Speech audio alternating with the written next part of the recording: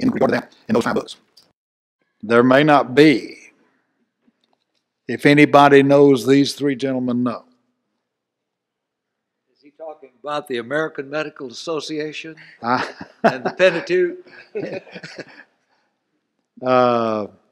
that is not specified. I'm drawing a blank on it. I can't think of anything in the first 5 books that directly dealt with ethics. Now, there were a number of rules that were found that they had to practice. Most of them, though, I think, as Macmillan has pointed out in a book called None of These Diseases, had to do with the circumstances, and especially in trying to keep down any spread of diseases, as well as some that had ceremonial purposes as well. But I can't think of the ethical part. Can you? Okay, we'll go to Yeah, medical ethics today is, though, I think, a very wide field of study, and needs to be, because it involves cloning, it involves many practices that doctors sometimes feel that they have a right to do, and that even laws now begin to recognize, such as starving people, not giving them any more food if they think they're going to die, and allowing them to starve. And I'm not talking about those who are already brain dead. I'm talking about those that may have problems that they cannot recover from. And these are involved in ethical situations that doctors today would deal with. There are passages that, as Hardeman has said, I can't think of any direct references, but there are a lot of passages that certainly have implications and from which ethical principles would need to be drawn. For example, in Exodus 21, you remember there's the discussion of 2 men fighting with each other, and they end up bumping into a pregnant woman, and the woman gives birth. That passage has direct implications for the question of abortion. Deuteronomy 22, where there's injunctions about your neighbor's animals that might get out. This is also the passage, is it not, where you're supposed to build a little parapet, a little fence around your roof so that one of your neighbors doesn't happen to fall off. There's injunctions about a person who had an ox that had a reputation for trying to gore people, and the implications of that. In fact, if you owned an ox and you had been warned that your ox tended to gore, and someone gets gored and killed, then you were to be executed. Think of the implications of that ethically for the pit bulls and the other circumstances that we're facing with people today. So there's a lot of principles that would probably answer just almost everything that comes up. In fact, there was a case out in California not long ago of a pit bulldog that killed someone, and they had a trial. Yes. Gary, do you have any insight? No, I'm afraid I don't. Hardeman's been preaching forever, and he hasn't even found it yet, so I think there's no hope for the rest of us. We have 2 questions on situational ethics, and I'll read both of them. Is there ever a situation when it may be all right to do something which under normal circumstances would be wrong? And then right in connection with that, is it harmful for even an elder in the church to maintain certain situation ethics in some circumstances? So they go hand in hand there. Situation ethics. Dave? You said don't go into a lot of depth. The answer to the first question is no. The answer to the second question is no. Well, maybe a little more depth. A little more. God has made laws in His infinite wisdom that can be obeyed under any circumstance. So there is never a time where it's appropriate to lie. Even though Joseph Fletcher, the father of situation ethics, and a lot of people since and before have come up with, odd case scenario. Well, what about this situation? What if, the Gestapo comes and you're hiding Jews and they say, are there any Jews here? Shouldn't you lie? Just come up with infinite instances of cases where you're tempted to think God would have you to lie, but that's simply not the case. You know, in that instance, you're not obligated by God to tell them anything. So there's always other options. Sometimes they say, well, here are the only two options. You know, it's either this or this. No, that's not true. There are many options. But God would not have made these laws and said, you must obey these laws, and then turn around and said, but, you know, if things aren't exactly right or you find a unique situation, then you don't have to do that. We've had our own brethren say there are instances where it would be acceptable for you to lie. And they often go to Rahab the harlot. But that is a misunderstanding, a misstudy of that passage. The Bible does not condone her lying or anyone else anytime, ever. That was one of the 10 Commandments, wasn't it? There are no exceptions to that. Are there exceptions to adultery? Maybe sometime, somewhere, adultery would be appropriate. Or maybe homosexuality. Under normal circumstances, same-sex relations is wrong. But, you know, if it saves 500 people, let's say. You know, Saddam Hussein says, unless you have sexual relations with an animal, I'm going to execute 500 Iraqis. I'm sorry. That's wrong. Bestiality is wrong. Brought the death penalty under the Old Testament. And there are no exceptions. Hardeman? There is also the fact that sometimes there are laws that God did not make, that man makes, that ought to be kept by a Christian because he's to obey the laws of the land. But there is a responsibility, as the Bible teaches, for us to respect the higher law if there comes to be a dichotomy between man's law and God's law. And therefore God's higher law must take precedence over the laws of men. So in Acts chapter 5, the apostles said, we ought to obey God rather than men. They had been commanded not to teach at all, nor speak in the name of Jesus. They couldn't obey God and obey that law of man. Normally, under most circumstances, there would be the situation where they could obey both. But if there was a conflict, then the higher law of God had to be obeyed. And that is not something that changes. If they threatened them, they beat them, and ultimately killed them for obeying the law of God, they still had to obey the law of God. God's law is an immutable law and should be treated in just that fashion. So there are times where situations place laws against each other. Now then, in such cases, which law do we obey? Man's law or God's law? God's law must not be replaced by any human court. Very good. Gary?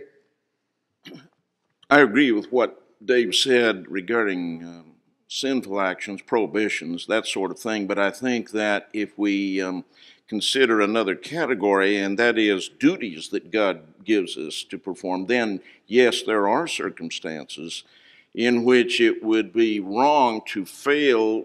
Under normal circumstances, it'd be wrong to fail in doing that duty, but in exceptional circumstances, it would not be wrong. And you all remember, I'm sure, that in Old Testament times, someone who was traveling during the time of the Passover was permitted to do something out of the ordinary. I think the same thing applies today. If somebody's sick and unable to meet with the saints and therefore unable to partake the Lord's Supper, it's not wrong for that person to stay home and recover, but under normal circumstances, it would be wrong to do that. So when it comes to positive duties, there are exceptions. When it comes to negative prohibitions, then I agree with what Dave already said. And I think that sometimes there are laws that God has given that generally apply to man and his welfare. There are other laws that God has given that apply to our responsibilities to him. For instance, Jesus' teaching concerning the Sabbath. that on the Sabbath they were not to work at all. And his disciples were coming through the grain fields, and they rubbed the grain that they were lawfully allowed to pick from the edge of the fields. That wasn't the violation. But they rubbed the grain and blew off the chaff and ate the grain. Now, in doing the rubbing and the threshing, the Pharisees said, "You violated God's law." And yet Jesus' point was that the Sabbath was made for man. He went back and gave the example of David. Now remember, these dealt with ceremonies. And in that case, ceremony was not to be placed above the value of the man. And the man had the higher value, and his welfare took even precedence over that. Sometimes today, people say there can be no exception to any of even the ceremonial laws. But Jesus gave examples of some of those ceremonial laws that on occasion could be broken. He told how that David and his group, fleeing from the wrath of Saul, ate the showbread, which it wasn't lawful for a man to eat under normal circumstances. The exception was, where is the higher loyalty? Is it to the showbread that's not lawful for one to eat under ordinary circumstances, or to the welfare of David and his troops that were traveling with him? On that occasion, the very example that Jesus gave pointed out the higher loyalty, the benefit for man. And sometimes that's misused. I heard of one fellow that always was missing services, but he was always saying the ox was in the ditch, which was another thing that Jesus used as an example of higher loyalty. An ox. And so he would be in the ditch on the Sabbath. Could they get them out? Yes, they could. Was that work? Yes. But the value of the animal was placed above the law of normally not working upon the Sabbath. And Jesus gave that as an example. He said, we're worth far more than the animal. And so there were examples. This fellow was always saying, well, the ox was in the ditch every time he had missed the services. And so the preacher finally told him one day, he said, what you need to do is either to sell that ox or fill up the ditch. Dave, do you have anything to add? I would probably word it a little bit different, Gary. I would say that not so much that there are exceptions, but that the law contains within it circumstances that differ. You know, for example, if you are a Christian, you are required by God to worship Him in spirit and in truth in the forms that He has stipulated. One of those forms being to sing psalms, hymns, spiritual songs. What if you were born without a larynx, or you have an injury that causes you to be unable to speak for the rest of your life? I do not believe your failure to sing from that point forward is a violation of the law. God would not give you a law that you are incapable of keeping. And so inbuilt into God's laws are these circumstances, exceptions, whatever. That's a good instance of on your way to services and you're in a car wreck and you're rushed by ambulance to the hospital near death. Obviously, you're going to forsake the assembly. But I do not believe that's a violation of the New Testament. I wanted to comment quickly on David in 1 Samuel chapter 21. In my opinion, what is happening there is that David is undoubtedly violating the law of Moses, and doing so in an inexcusable and unacceptable way. And Jesus' reference to him in Matthew chapter 12, again, in my opinion, is an example of argumentum ad hominem, where Jesus was saying, look, you fellas back, support, and approve of David, even though he clearly violated the law. And yet here are my disciples who have not violated the law. You know, Exodus 12:16 said that you could, and Deuteronomy 23:25 are relevant passages to Matthew 12, but the idea being that not only could you pluck from a neighbor's field, but you could do that on Saturday. In other words, the Sabbath law did not enjoin total inactivity. If we think it did, then that's part of our problem in misunderstanding that. There are a number of things that not only were authorized, but commanded. Jesus goes ahead in that chapter and refers to the priestly activity, where they do things on Saturday they're obligated to do. So it's not that God has placed one law against another. It's that in keeping one law. Another example of that would be John 7, where Jesus says, when you are to circumcise your male infant on the 8th day after his birth, if that 8th day after birth falls on Saturday, you still circumcise the child, and that is not a violation of the Sabbath. So, and my understanding of Matthew 12 is that he's using a logical strategy and saying David clearly violated the law. In 1 Samuel 21, that's not all David did. He also lied on that occasion. He just flat lied. He told Ahimelech, I'm here on the king's business. That wasn't true. He was running from the king. And Jesus used that example to say, this shows the inconsistency of you fellows. It shows your hearts. It shows you're not interested in applying the Bible correctly and obeying it accurately. Because you approve of David when he violated the law, you condemn my disciples when they didn't.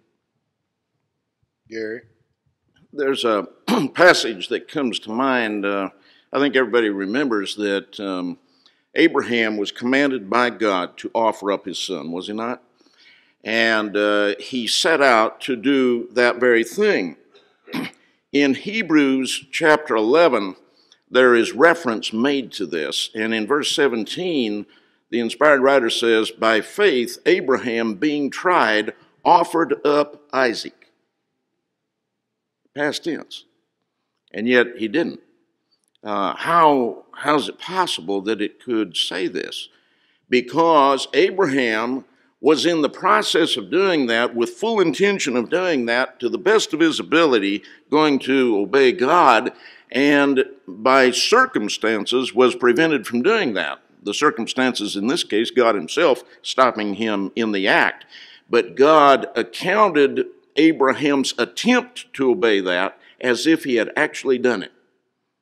And therefore, when it comes to, and the example Dave gave about the command to sing and somebody doesn't have a voice, we might also mention Romans 10 verse 9, if you shall confess with your mouth Jesus as Lord. What if a person is mute and cannot speak a word? Is it all right to write his confession on paper? Certainly so. In those exceptional circumstances, because this person is prevented, in this case by the providence of God, from being able to fulfill what God himself expected. And so there are certainly exceptions whereby God will not hold us accountable for any lack or negligence simply because we were unable to fulfill the duties enjoined upon us. Very good. Here is a more contemporary type question.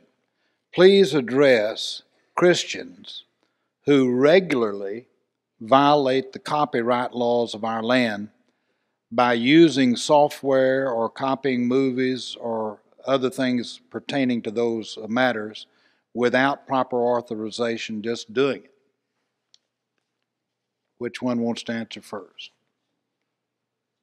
I doubt that very many who use computers are not aware of the warnings that are on there about copyright laws, and they ought to be very careful to obey them.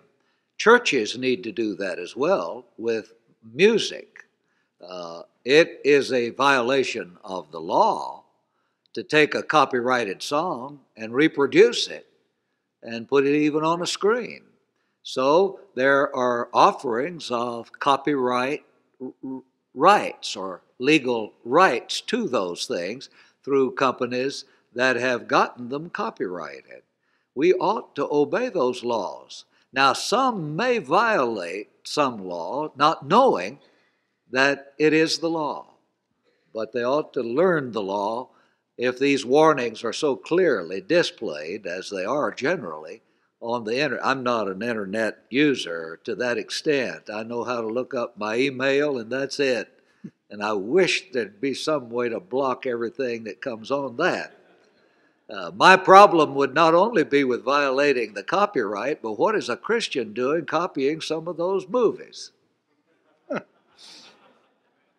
Gary?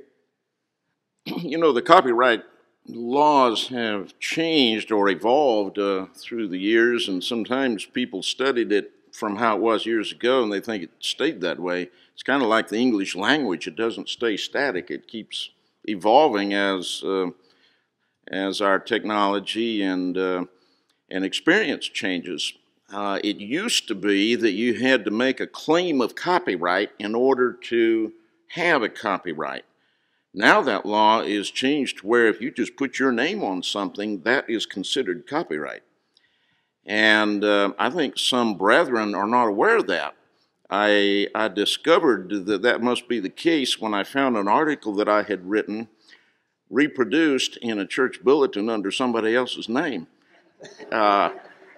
He changed 2 or 3 words, and I guess salved his conscience by those 2 or 3 word changes and then put it out under his own name. And plagiarism is wrong, and as well as these other things. I've had that happen to me numbers of times. Hardin? I think that with reference to copyrights, not only do they change, but they're in the process of changing right now. There is a law that was introduced, I think, yesterday that they hope to pass to extend the copyright laws even longer than they are to protect songs and things that are going to be soon available unless that law is changed.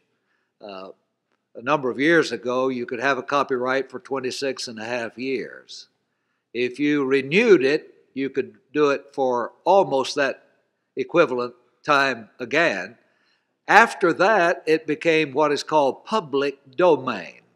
That probably has caused the King James translation to be so popular because it's public domain. It may be why other new translations have been put out too, so that they can get the copyright royalties off of them. They may not have been too interested in just distributing the Word of God, but putting out a new translation because their copyrights on the other ones were running out.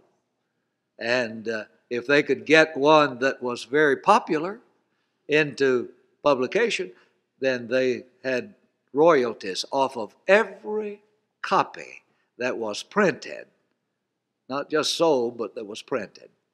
This discussion brings to mind something else. There is evidently a brother in the church who is the most prolific writer of any of us. His name is Selected. I have seen his works here and there and everywhere.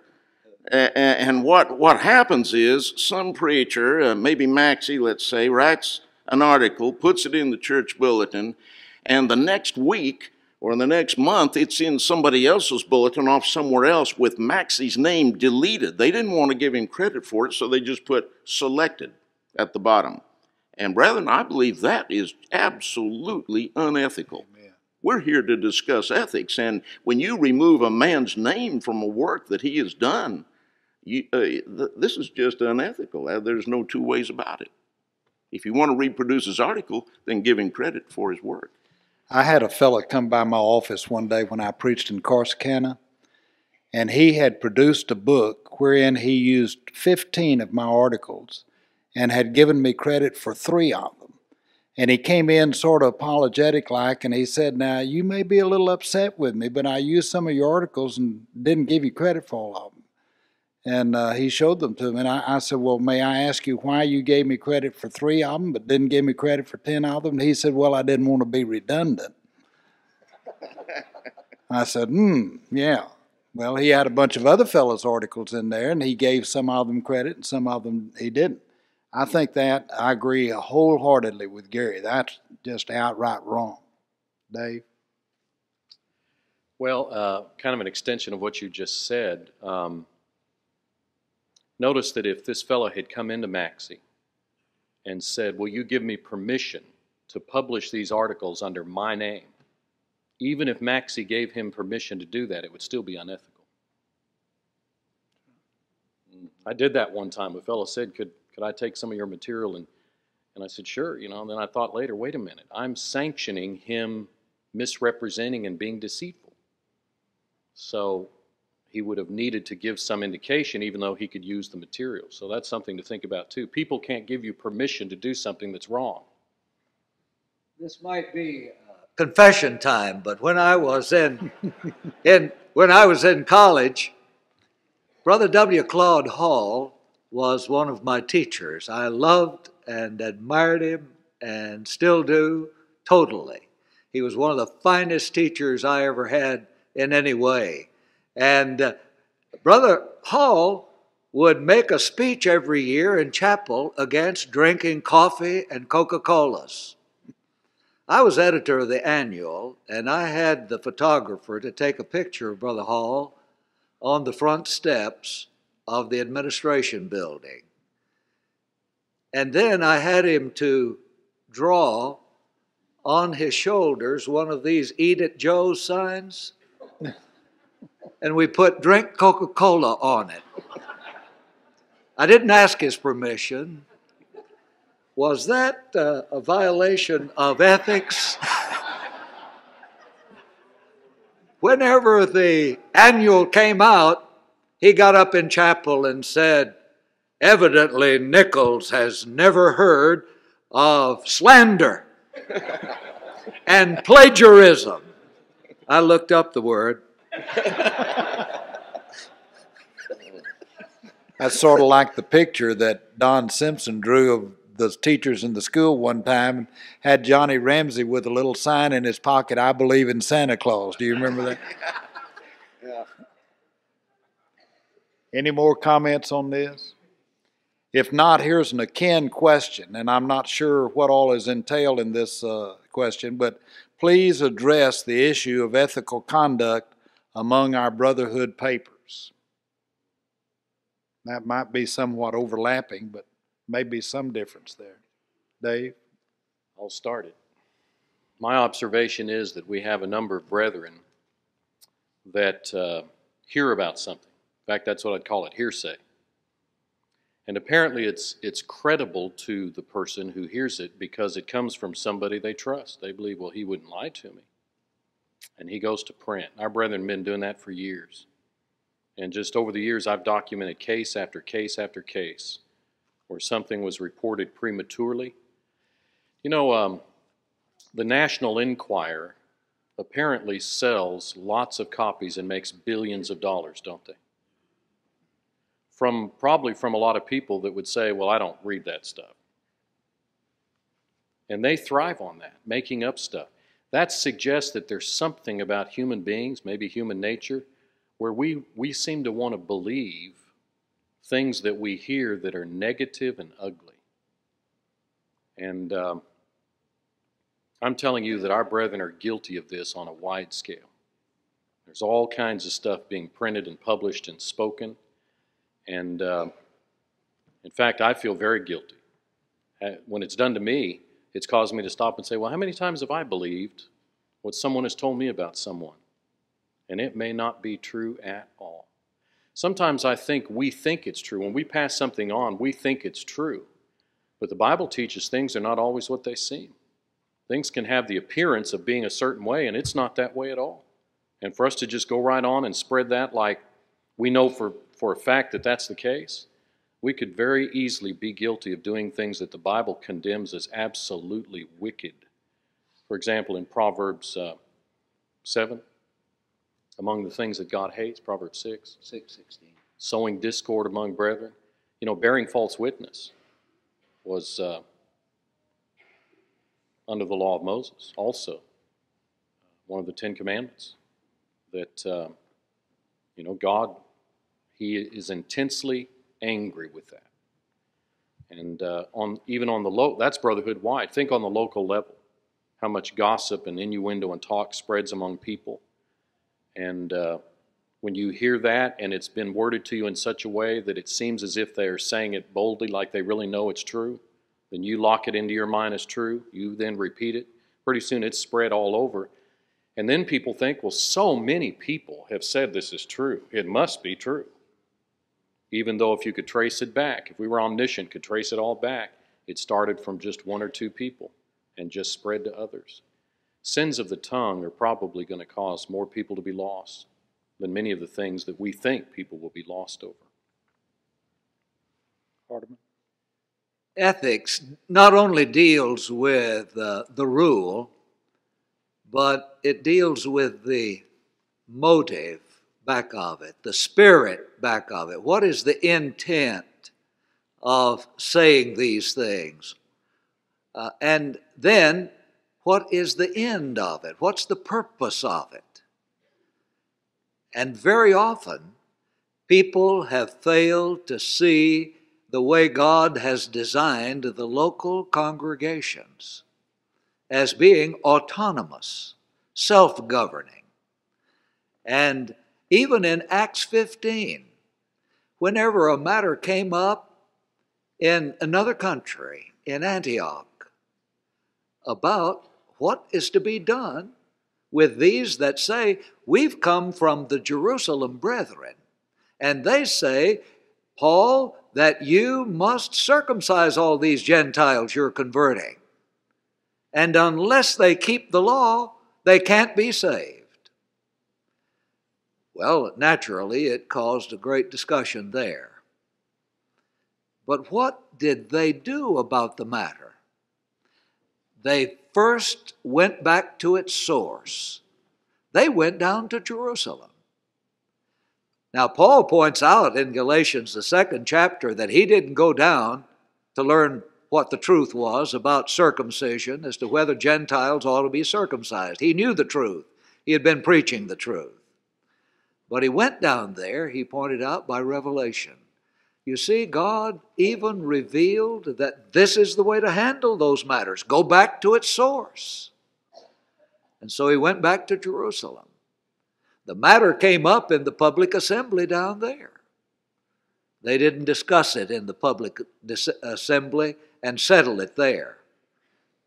The record says, and the apostles and elders came together for to consider this matter.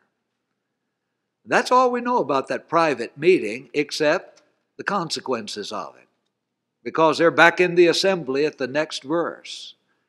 And they're telling the assembly what their decision has been.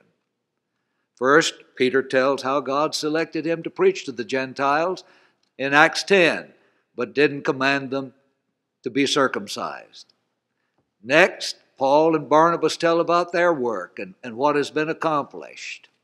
And then James gives the decision that has been made by the apostles and elders. And then they send out a letter, and they point out, these brethren lied when they went up to Antioch and said what they did, to whom we gave no such commandment. Well, that's the way it ought to be handled. Now imagine that if that had been today, there probably would have been some self-appointed editor that would have printed it in his paper and either defended what those said, because after all, they said they'd come from the Jerusalem church, and published it. You know, the Roman Catholic Church has its Pope, and someone has said the Church of Christ has its editors. Well, I don't believe every editor needs to be placed in that category, but they all need to have ethics. What is your motive? What is your right, your rule, and what is your purpose? And if it's just to destroy the character of another, then you need to be very careful about printing anything on that basis. Do you have anything? You know, that was a wonderful statement, Hardeman, and I appreciate that, everything you said. And it brings to mind that there's also another category, I think, that needs to be addressed. We may inadvertently make a mistake simply because we haven't looked into something enough. I mean, with all good intention, we may represent something a certain way, and and just actually be mistaken about it, not because of any evil intent that we had. In fact, the subject under consideration might not even be a bad subject in the first place. It might simply be a case of inaccuracy. And I think we all have an obligation to try to be as accurate as possible, especially when representing the Word of God. I'll give you a case in point. This may seem like a very insignificant matter. Maybe it is, but it nevertheless doesn't fail to catch my attention because I see it so much. I don't know how many times over the years I have seen brethren write or say in sermons that Jesus died in 33 AD or that the church was established in 33 AD, and I wondered how they got their information. I don't think it happened in 33 AD. The best chronologers of the calendar and the history of the times would indicate that happened in 30 AD. Maybe they could be off by a year or two, it's possible. But in any case, it couldn't be 33 AD. And I think the reason why some people say that is because they're simply remembering that Jesus was 33 years old when he died. Well, in that case, it would be 34 AD because he wasn't just 33, he was about 33 and a half. He'd be halfway through the 34th year. And so there is no way that the church was established in 33 AD unless chronologers are 3 years off in their calendar. That's just a very minute point, but I think a lot of times we make the same mistake regarding other biblical information and simply misrepresent it because we haven't looked into it enough. And I think we have an obligation to study diligently and represent God's word accurately. I was just going to give you a quick example in Acts chapter 21. Do you remember that some of the Jews that with whom Paul had to deal accused him of defiling the temple by bringing non-Jews in there? And the text says in Acts chapter 21, verse 29, they had previously seen Trophimus the Ephesian in the city with him, and they supposed that Paul had brought him into the temple. There's an example of what I'm talking about. You go down further in the chapter, and Paul is being interrogated, and in verse 38, the Roman commander says, then you're not the Egyptian who some time ago stirred up a revolt and led the 4,000 men of the assassins out into the wilderness? And he said, I'm a Jew of Tarsus in Cilicia. Where did that commander get that idea? Where did these Jews get the idea that he had taken? Well, they saw him with this fellow. And it doesn't take very much then to put two and two together and jump to a conclusion and an assumption. And we do that all the time about each other. Any other comments on that question? We have another here that's quite interesting, and in this day and age is quite frequently done, and that is the declaration of bankruptcy on the part of one who may be a Christian. Romans 13 verse 8 says to owe no man anything. What if a Christian's obligations regarding debts, what is his obligation regarding debts if he declares bankruptcy? Does that alleviate him of those debts? And this person expressed, no, they didn't think so, but let's hear what you fellas have to say. Hardiman? I don't think that if one takes bankruptcy and cannot pay at the time, if they get able to pay, they ought to pay it. And they may be forced into bankruptcy. Some do not voluntarily take it. They may be forced into it. And if such is the case, they ought to try to pay it. I think there was one example that I knew about a number of years ago where a man's father owed a huge sum of money and went bankrupt. His son paid every dime of that huge sum back, even after the man himself was dead. I think that shows a great ethical attitude. He wasn't under obligation to do it. His name wasn't on anything, but he did it because he wanted the name that he wore to have some real honest qualities about it. His love for God was such that he wanted to do things honest. And I think that's a wonderful ethical practice. Either of you other gentlemen have anything to say? It's certainly not wrong to have a debt. You know, sometimes people take things in absolute ways that Scripture does not intend it. If somebody took Romans 13:8 and tried to make a case that it was wrong, that it would be wrong for a Christian to own a credit card or have an installment account or have a debt of some kind, that would be pressing the words of that verse beyond their intended meaning. And that this can be demonstrated to be true, what I'm saying right here, I think can come from the fact that Jesus said, "Give to him who asks, and to him who would borrow, turn not away." And Jesus certainly wouldn't be condoning a man borrowing something if it was sinful to do that. So we can borrow money and pay it back, and therefore not to be violating Scripture, this Scripture, simply because we incur a debt. It's how we pay that back, and the honesty with which we pay that back that is the key thing. And also, wouldn't you agree that the spirit of what God is getting at is that you and I should not indulge our fleshly appetites to the point that we get ourselves in trouble? In other words, is it legitimate debt? I remember a School of Preaching student that came and said, I broke my glasses, and I need some more money. Now, wouldn't you have given that boy money for his glasses? He has to be able to see. I said, well, just answer one question for me. What was the last purchase you made with the money that you have for support? He said, a pair of rollerblades, $90.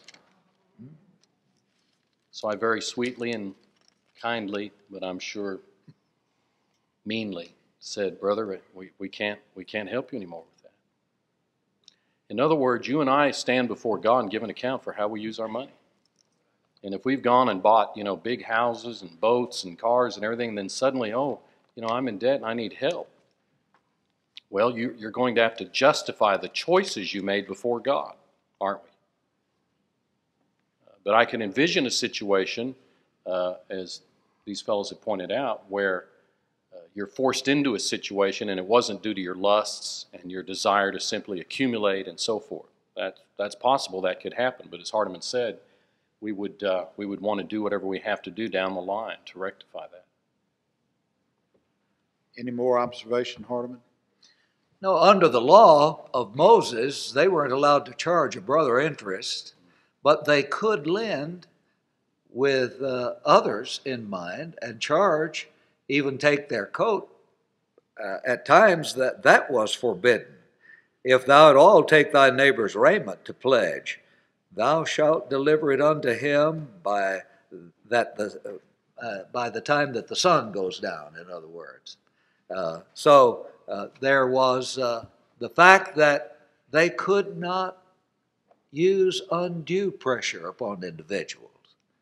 I think that that's done today by a legal person called a corporation that has credit cards, charging usury. Although the law doesn't say it's usury, they keep raising that, but charging such exorbitant rates that it even encourages some to go farther into debt than they ever can get out of under ordinary circumstances.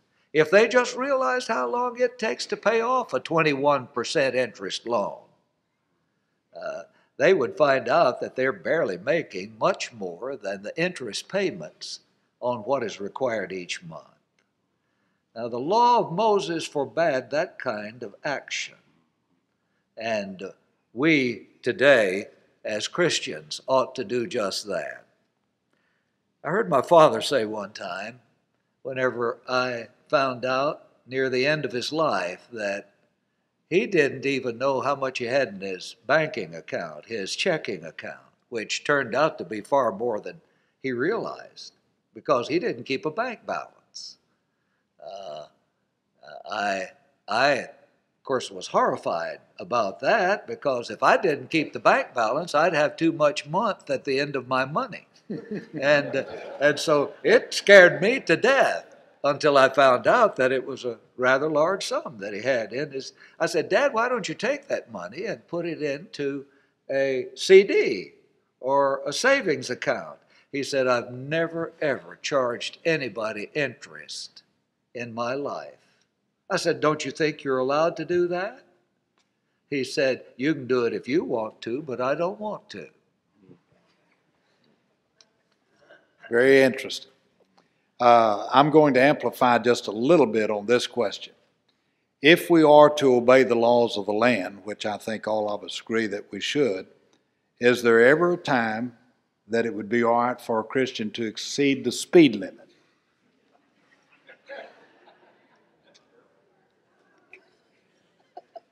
Let him that is without sin cast the first stone. Great answer.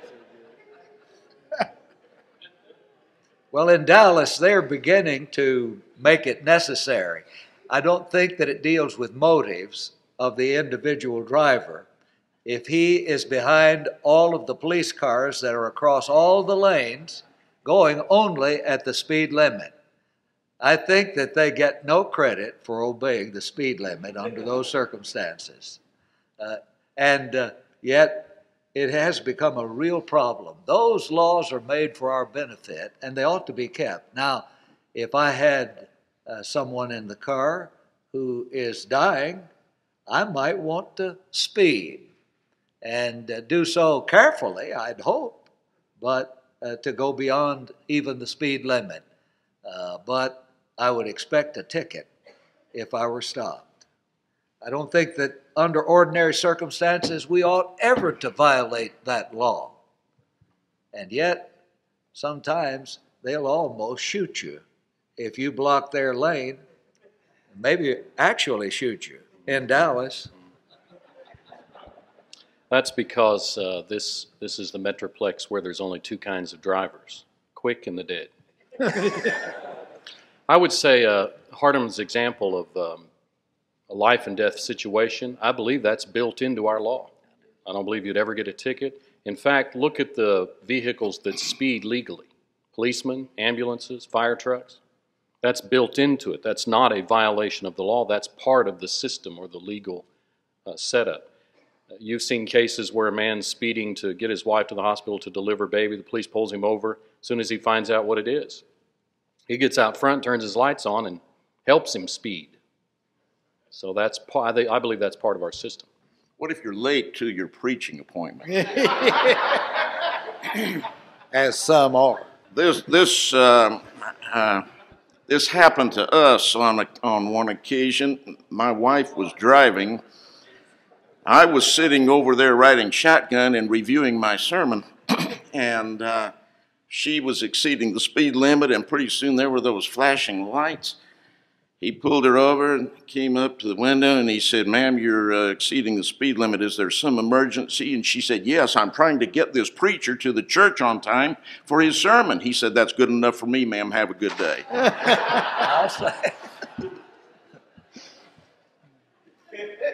I could make an extra comment there, but I won't. Yes. Yes, sir. Hold on, there's a microphone coming to you. I think it was about a year ago on one of the numerous internet discussion groups, this question came up and was debated back and forth for a couple of months. Several of the brethren on that discussion group took it upon themselves to ask at the local law enforcement agencies, secretaries of state or whatever in their various locations. And I've forgotten how many states were checked. I think it was 7 or 8. Every one of them came back and said, no, 65 means 65. You know, it's not like 5 miles an hour over, you're automatically allowed that. Every state said what's posted is posted. And one of the men reported that he was told by his state authority that so far as she knew, that was the case in every state in the nation. Sometimes we use the excuse that, well, they'll always allow you 5 miles an hour over. The law may, but the law is not written as such, and it's unethical to exceed the posted limit. I would say that that's a different situation than an emergency situation, as evidenced by the fact that those very authorities do what she just said they wouldn't do under their circumstances. The only thing I would add, all have sinned and fallen short. Including Sonny Workman.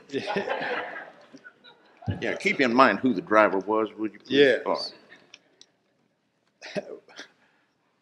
Here is a rather lengthy question, and yet it's a real good question. And this goes back to giving. Dan Winkler presented a great sermon last evening on that subject. And evidently the questionnaire understood him to say we should give in view of the gross income instead of the net income. And so this question, and there's several things involved here, so listen closely. Did tithing during the theocratic kingdom support both the physical government and the spiritual kingdom? That's the first part of the question. How significantly did that system change with the introduction of the kings when increased taxation for the additional government was inherent? Today, for typical employees, paychecks are decreased by 20 to 30% to support the federal government, Medicare, Social Security, taxes, etc. If God's established tithing in Israel supported both the government and the spiritual kingdom, should we assume that God still expects 10% minimum contribution of gross income in addition to the mandatory governmental support? Would it be more appropriate to give based on the earnings over which you have control? That is about 10 to 50% of one's actual paycheck. Well, I'll start that by saying, in my view, when you look at your gross income, that doesn't all belong to you. You owe some of that. Some of that money belongs to the government. It's not your money. So therefore, I don't subscribe to the view that we should give based on gross income. And I remember years back, the top income tax category for the exceptionally wealthy, which probably none of us came anywhere close to, was 90%. Am I not right? Those of you who have a few gray hairs, isn't that right? If they paid 90% of their income, that's right, in contributions, they were exempt from even filing income taxes. Right. That's some time back. But here's my point. If the top income tax bracket was 90% for let's say a billionaire, and he's required to give 10% of his gross income, how much does he have left? Oh, more than none. That shows right there, there's something wrong with that idea. I think you have to give based on what is rightfully yours after you discharge your just debt to the government, which tells you right up front that this is our money, not yours. I think that everybody has to admit that under the Old Testament, the courthouse and the church house were combined. To use that, to rephrase what that says there. And there were the obligations that they had that came out of the tithe. But the tithe was not all that they paid each year. For instance, you have to consider the fact that every third year there was a second tithe, the widow's tithe. And then every seventh year, they had to let their ground lie fallow. They couldn't reap even if it came up wild. And then every 49th, being a seventh year, as well as the 50th year, they couldn't plant. So they were giving far more than just a tenth. I do not believe the Bible has ever set for religious purposes just the tenth. It's never forbidden more than that. Brother Dan Winkler, I thought, made some good points last night about the widow who gave all. And that was not condemned. But on the other hand, we do have the fact still remaining that if you look at all of those things that they paid, that likely more than 10% were religious duties and responsibilities, because in addition to that, there were the animals the first animal that came from the womb. If it were a male, had to be bought, and that money given. The first fruits of all their increase had to be given.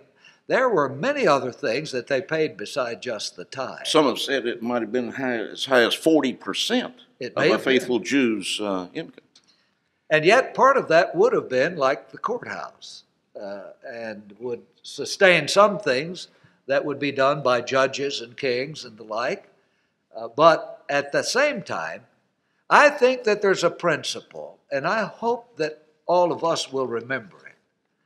With all of our blessings under the new covenant, I would be ashamed to stand before God in the day of judgment and let a Jew outgive me. I'd be ashamed of it. I wish that there's something we could change. I told the preacher boys in a class that I teach on Fridays here, and I told them the other day, if there's one thing I could change about prayers that are offered at the time that we usually take up a collection, it would be to forever get rid of the prayer that says, help us to give a portion of that which we have been blessed. I'd get rid of that phrase. I don't believe the Bible says you can give a portion. It says give a proportion. Give as, that's proportionate, as you've been prospered. 1 Corinthians 16, 1 and 2. Dave? I would want to do more study before I committed on this, but Gary, I'm inclined to think that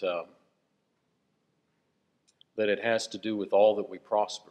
In other words, my responsibility to pay my federal taxes is no greater or less than my responsibility to pay my state taxes.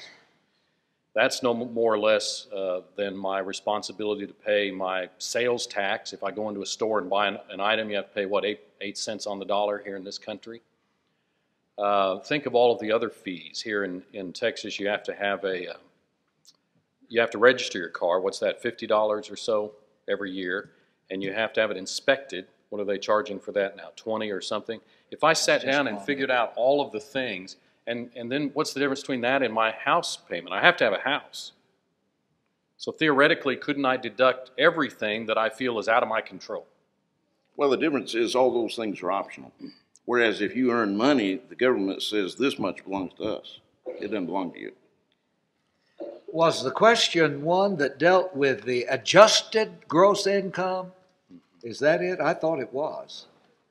Or just net? I think it was net.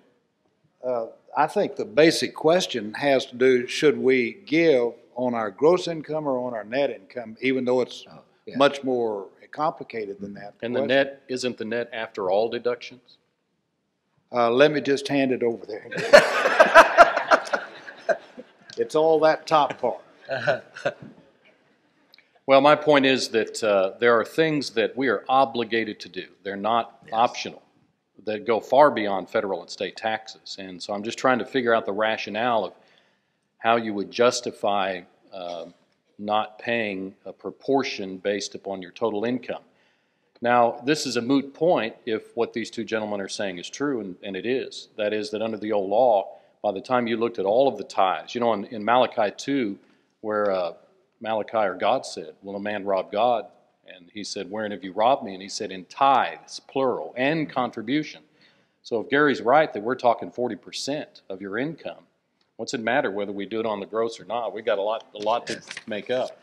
But a person hasn't been prospered on what he has. For instance, one of those farmers back then was paying rent.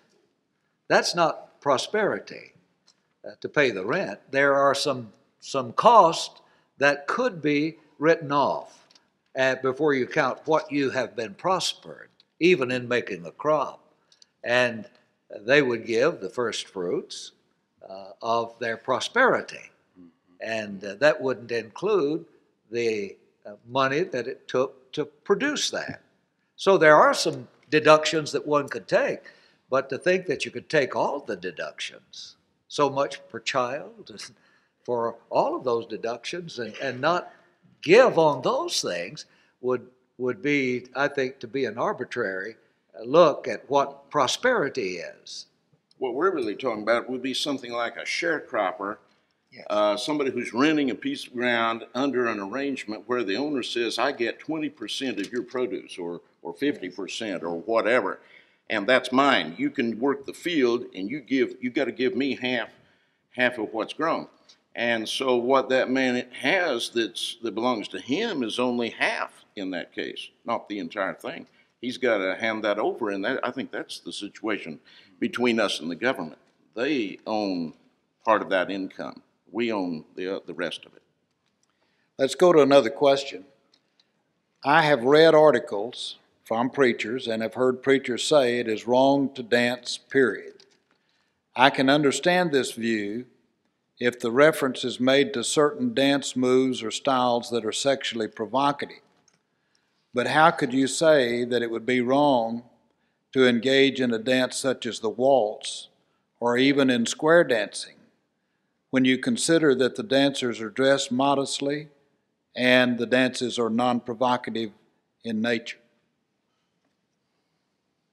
Which one of you wants to say? Dave? Well, I'm still working on this tithing thing over here. I agree with the sentiment of the questioner. They kind of have built in there their answer, and I agree with that. I think it's wrong. It's misleading for us to say all dancing is condemned. None of us believe that. Could you, with your own mate in the privacy of your home, dance? Then all dancing is not wrong. The Bible depicts a number of occasions where dancing is apparently approved, like Exodus 15, Miriam and the other women. By the way, most of the dancing in antiquity was same-sex dancing. It was women with women, men with men. In Luke 15, you remember when the prodigal son came home, what they do? Among other things, they danced. And granted, see, it wasn't a lascivious, modern, vulgar, scantily clad, all of that stuff that we know is wrong. That's what we should be condemning, in my opinion, and teaching our young people. We ought to be teaching them those things that are wrong and showing where those things can come into play in certain settings where dancing is occurring. But ultimately, it's those aspects that would make it wrong. Here again, some people, this might be another example of what I brought up a little earlier about people just hearing something and automatically assuming that that's right.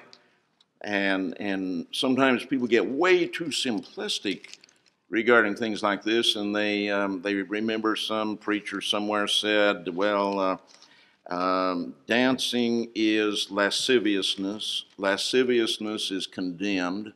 Therefore, all dancing is wrong. And there have been, by the way, Dave, some who have held the position that it would be sinful for a man and his wife to engage in dancing in their own bedroom. Yeah. They could get into the bed and engage in sexual activity, but they couldn't dance. There is the fact, however, that in doing anything, we have to deal with the end result of it. You have to often consider what others are thinking. What effect will this have upon them? And for that reason, you might want to forego some practices that others may know about that would be right in themselves if it tends to lead them into an offense. Romans 15 and chapter 14 as well deals with eating meats.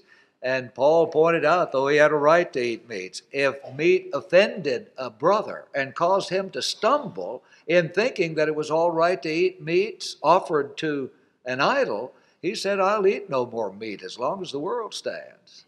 Now, that's under a certain circumstance where the effect and influence of it may cause another not to know the circumstances and would be led to sin.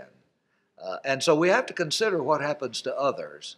And this is not in any way to deny what has been said. That is true, that what has been said concerning all dancing, that is sinful, is not true.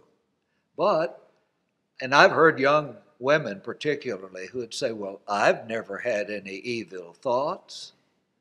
And I think they're telling the truth sometimes. I haven't heard too many boys say that. And I think there's a reason for that. But a part of lasciviousness is that which tends to produce lewd emotions, not in yourself only, but in others, the very meaning of the word.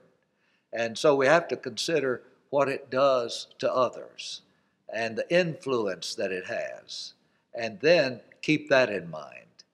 Knowledge is a great thing, to know and to be able to distinguish things that differ. But as Paul said in 1 Corinthians 8:1, knowledge puffeth up, love edifies. In other words, you can say, well, I can make the distinction, and so what difference does it make about others? And ignore the greater law of love. Love to them. And it would keep you from some actions that you have right to do. For instance, I don't think it's a sin to drink water out of a whiskey bottle, even with a label on it that says whiskey. But you think I'd do that in public? Not at all. It's because of what others may think. I have to consider others. Love for them, not wanting them to stumble, would cause me not to do that. Very good. What is the difference between gambling and investing in the stock market? None sometimes. Gambling doesn't mean taking a chance. A farmer takes a chance whenever he himself farms. In fact, there are a lot of chances involved in that. The weather and so many things. But it's not taking a chance. We do that in every business endeavor. There's a chance involved. And it's wrong to just say, what's wrong with gambling is that it takes a chance. Gambling is when, during taking chances, I win at the expense of everybody else. They have to lose. Now you say you do that in business. No. There is an exchange of goods for services rendered. And that's right. But there isn't any such thing like that in gambling. When you win, everybody else loses. And that's violation of covetousness and of many other sins, selfishness. It's on the wrong attitude. The Lord pointed out that we ought to work and receive things as a result of working. Gary, maybe you've got some things to add to that. I preached for 4 years in Las Vegas, Nevada. And I told somebody one time, some years after I left there, I said, I preached 4 years in Las Vegas, Nevada, and never put a nickel in a slot machine. And that fellow said, how many silver dollars did you put in? Oh. No, but I seriously, I never engaged at all in that 4-year time with anything, not even so much as a nickel in a slot machine. But I did invest in the stock market while I lived there. Mutual funds, I lost the money I invested.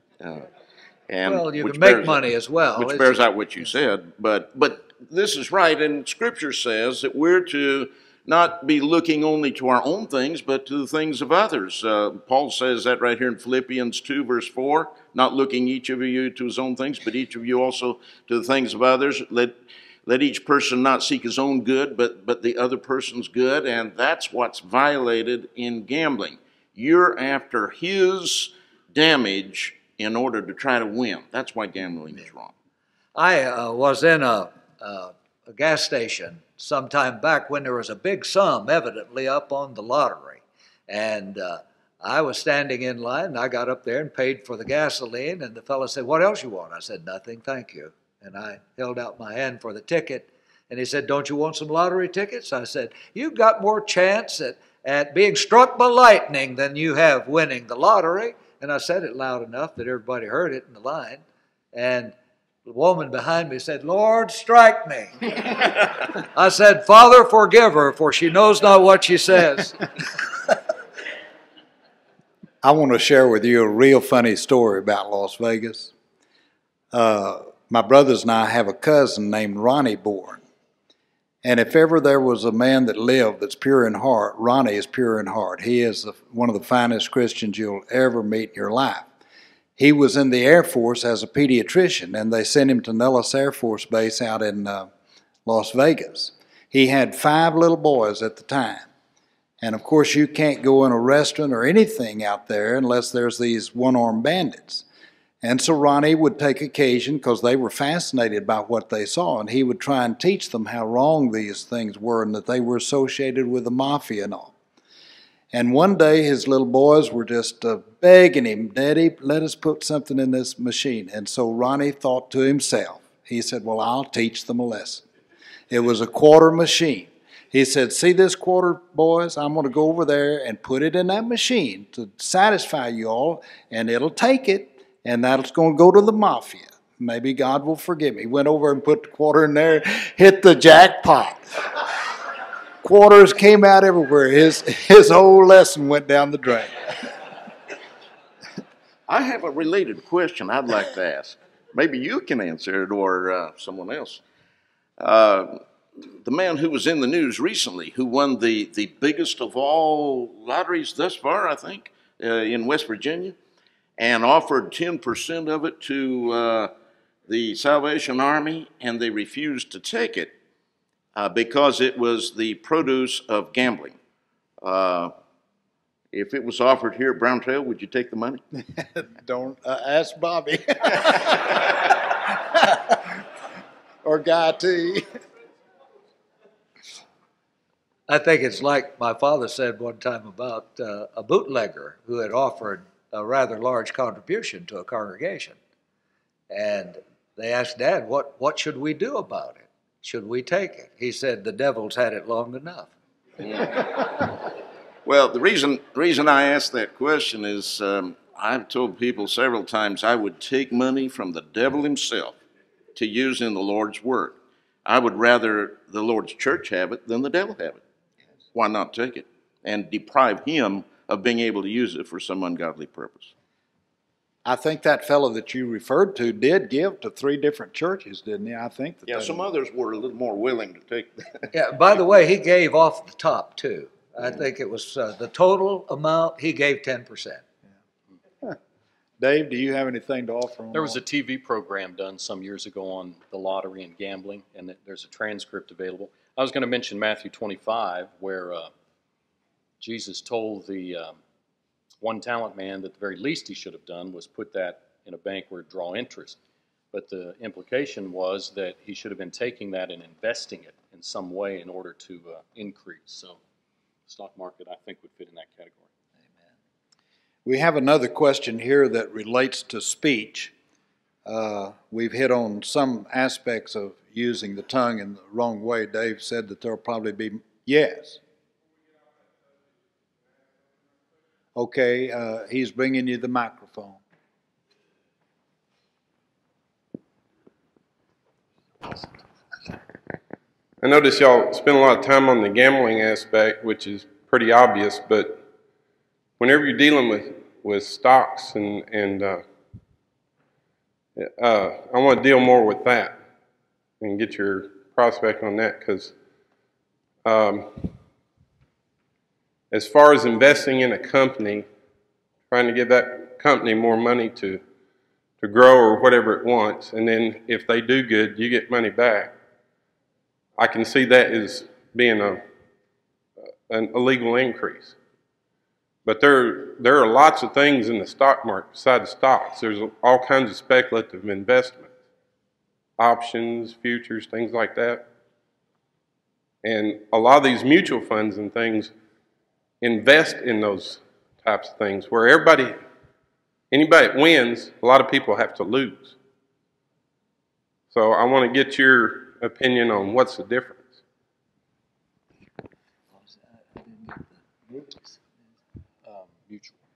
Mutual funds. Well, I think that I'd want to know what the mutual fund is investing in, what type of stocks. I wouldn't want to invest in Shenley breweries or whatever the names may be. I think that we ought to invest in what is good, to do what is right. That's ethics. Maybe we need people up here who are more into finances than us. We're just preachers. We don't have any money. Yeah.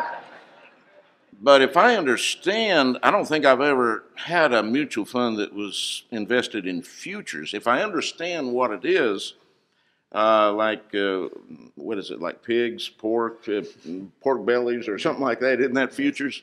You're investing in something that you're hoping to get a certain market price for 6 months down the road, or something of that nature.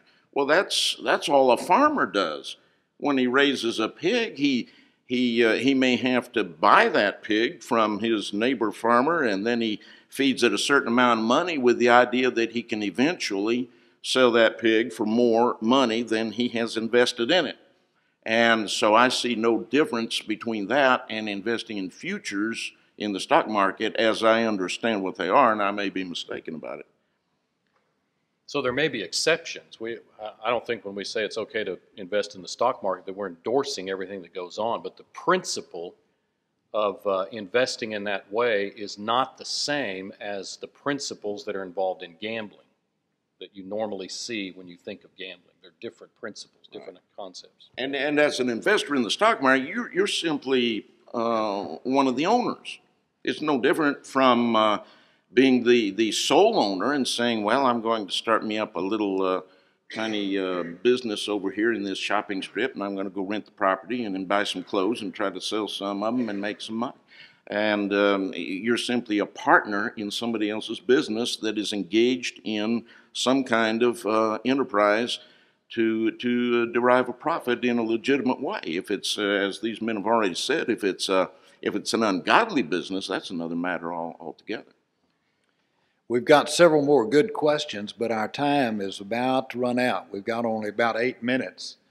And looking over these questions, I don't know which one we could cover in 8 minutes. But we'll go ahead and throw out one more with just maybe a very brief answer. What about social drinking for the Christian, according to the question?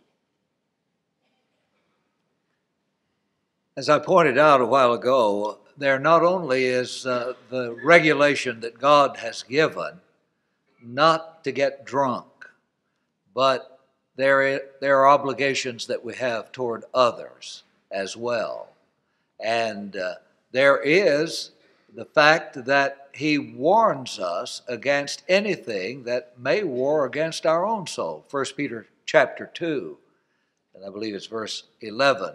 Dearly beloved, he pointed out, abstain from these things, fleshly lusts, that war against the soul. Now that covers a broad territory. If it wars against my soul, I need to abstain. That doesn't mean to be moderate about it. Moderation is total abstinence, when God approves of it, of what is wrong or what may war against my soul. On the other hand, it means moderation in what is right, not going overboard in any direction, turning neither to the left nor to the right. And hence, while one may not get drunk on a single drink, is this making me better now than it used to be? I often point out that if people knew what alcohol really was, and it's listed as a narcotic by the pharmacopoeia, and not only that, a narcotic depressant. It's not a stimulant, it's a depressant. And can this war against my soul? What are the dangers? I don't believe anybody ever started drinking and said with the first drink, I intend to become an alcoholic. One never knows. And why take the chance? Why begin something that might war against the soul?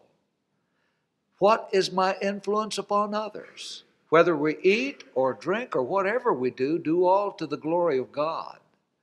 And Romans chapter 14 is good, sound, ethical advice to commands upon how we ought to treat these various matters. And hence, while there may be occasions where one can drink and it be right, and I can think of a number medically. However, once when I mentioned medically, one of the doctors in the congregation came to me afterward and said, "Hardeman, I know of no disease where alcohol is sometimes prescribed that today we do not have better medicines." So that may be an excuse that a lot of people use. But Timothy was to use a little wine for his stomach's sake and his often infirmities. That's medicinal and permitted under that. And yet, evidently, Timothy had not been using that, because Paul said, use no longer water only. That is, you've been staying with water. And in those countries, often contamination was a big problem. And so he was to use a little wine. Now, when it says use a little wine, I don't think he rubbed it on his stomach or head. He took it, he drank it.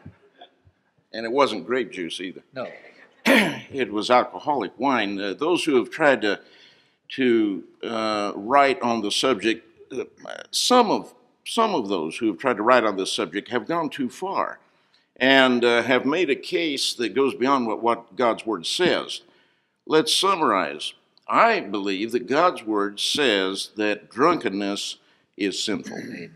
There are plain scriptures to that effect, Revelation 21:8, among others, which indicates that you'll end up in the eternal punishment as a result of that kind of thing.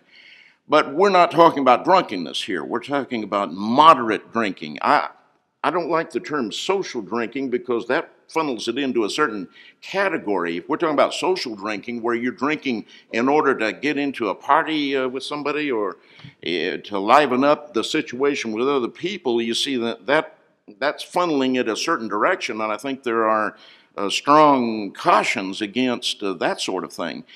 But when we're not talking about drunkenness, we have to recognize that we are talking about an area that is not black and white. Some brethren have gone so far as to say, and I have seen this in print, if you drink one drop, you are one drop drunk, and it is sinful to drink that one drop. Now, brethren, that just can't hold water. Ephesians 5:18 says, "Be not drunken with wine, wherein is excess." That's why it's wrong. It went too far. The same brethren who would write that you cannot drink one drop probably have themselves taken cough syrup that had a small amount of alcoholic content in it and thought it was perfectly all right. And we have great inconsistencies along this line. But as Hardeman said, there are strong cautions in the Bible, and we have to review those cautions. When we first went over to the Russian-speaking world to do mission work, it wasn't long before somebody asked me a question about this, because drinking is so rampant over there. And so a person that we had just baptized, or maybe it was just before the baptism, but studying with, asked a question about it, and I said, I cannot give you a scripture that says that a small amount of alcohol, let's say with your dinner, in moderation, would be sinful to do.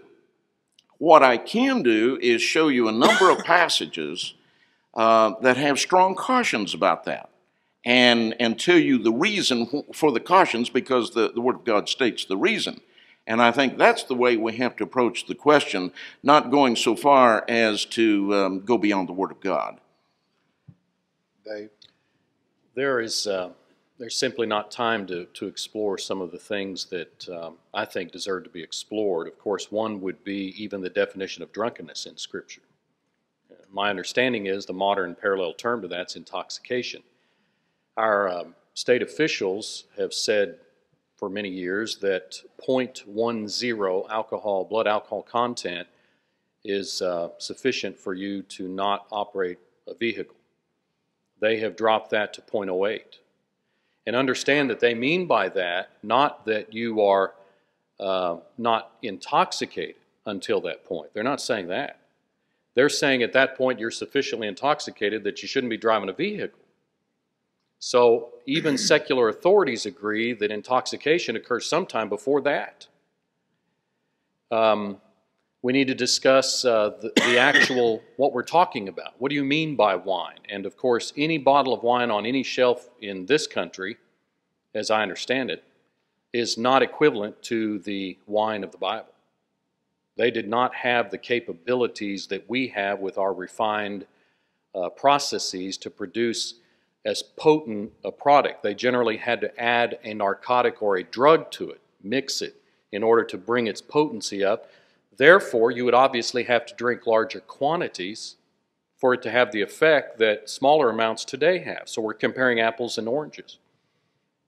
So many times the Bible speaks very negatively about that substance. And what I'm finding in my study, I still have a ways to go on this, what I'm finding in my study is where it's spoken of positively, there's good textual evidence it's not intoxicating. You have to remember that the Hebrew word, and by the way, there's about 8 different words in Hebrew that refer to this, but the main one, wine, yayin, and its New Testament counterpart, oinos. Anytime you see the English word wine in your Bible or anywhere else in your life, you immediately think intoxicating. That's the only wine you know. But that is not the meaning of those original words. They are generic terms for the juice of the grape.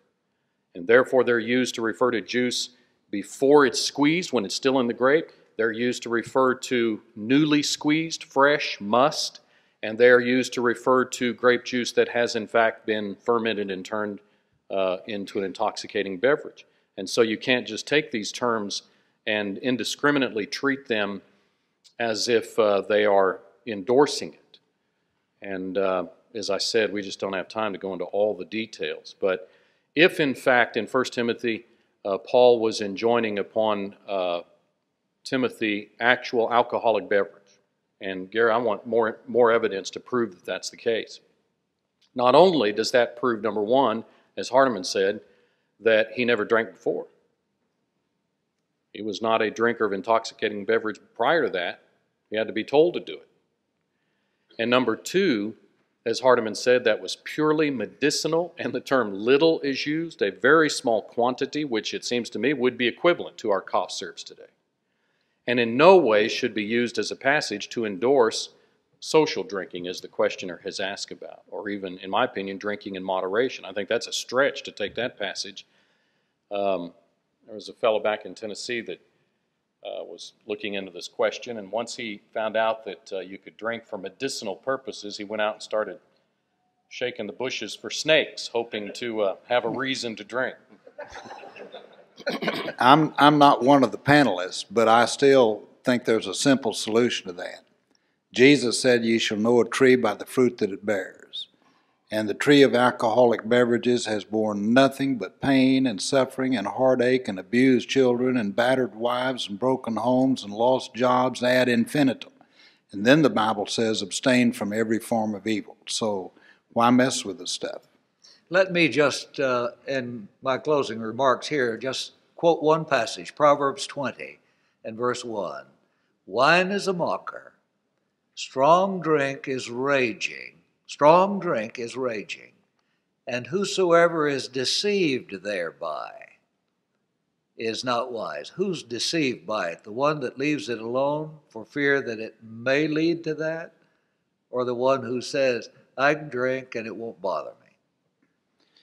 I want to thank the 3 men that have been on this forum each day. I think they've all done a super job. I really do. And I love each one of you, and I appreciate you more than I can say. And we appreciate your presence for these forums, the interest that you've manifested.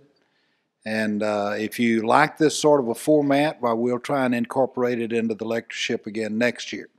But for right now, we're going to be dismissed. We urge all of you to be back at 6:30 tonight for the singing and then the 2 lectures that will follow. We have 2 good ones lined up. Brother Jim Law, sitting right down here, is going to be the first speaker at 7, Brother Paul Sane at 8. And both of these gentlemen are great gospel preachers, so I know you'll profit by it.